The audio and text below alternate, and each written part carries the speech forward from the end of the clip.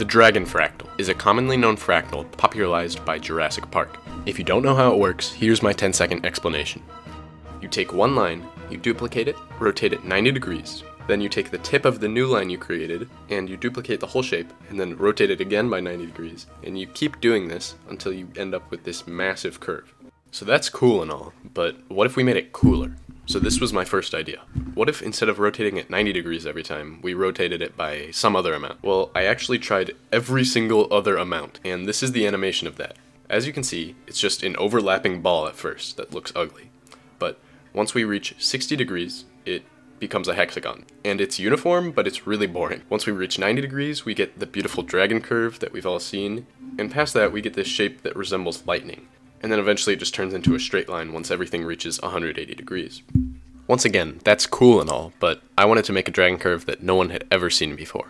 What if, instead of sticking to one set angle that we rotate every single time, we changed it every iteration, according to some rule?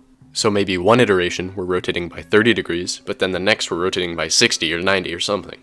After seeing how sad the 60-degree fractal was, I wanted to avenge the triangles and create something actually cool with the triangular structure. After some experimenting, this is what led me to one of my favorite fractals, which is alternating between 60 degrees and 180 degrees every single iteration. This is the animation I made to show the unraveling of this fractal.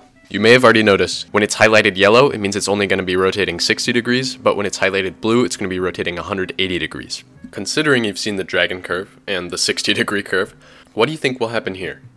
What infinitely detailed shape will this morph into when we turn it 60 degrees for the last time?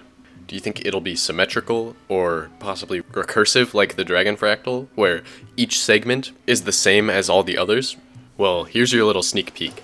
Yes, this fractal is recursive, but not in the way you think. Stay till the end of the video to see what I mean.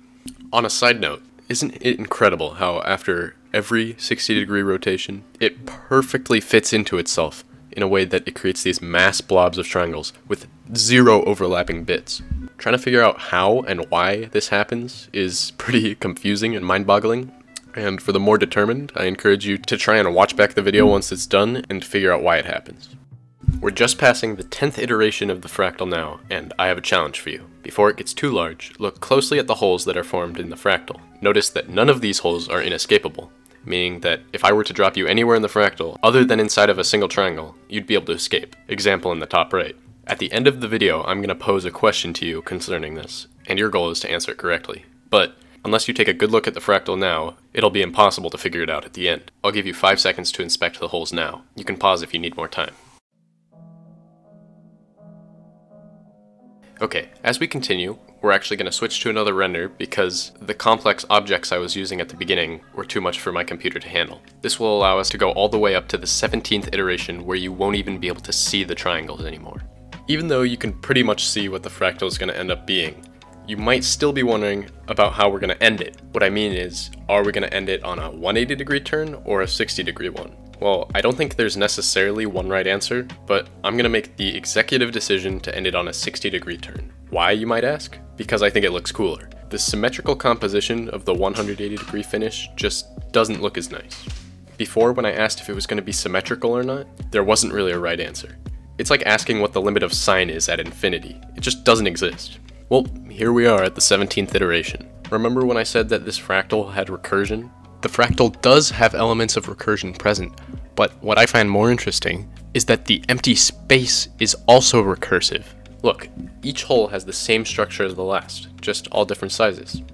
As for the question regarding escaping from the holes, here it is. What is the path of escape from this area right here? I'll show the answer in 5 seconds.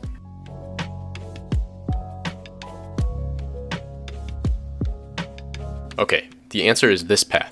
Good job if you did it correct. Although it's small, there is a gap here that you could go through.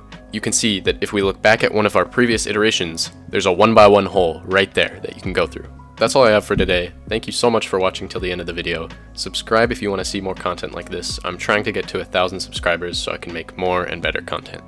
Bye bye.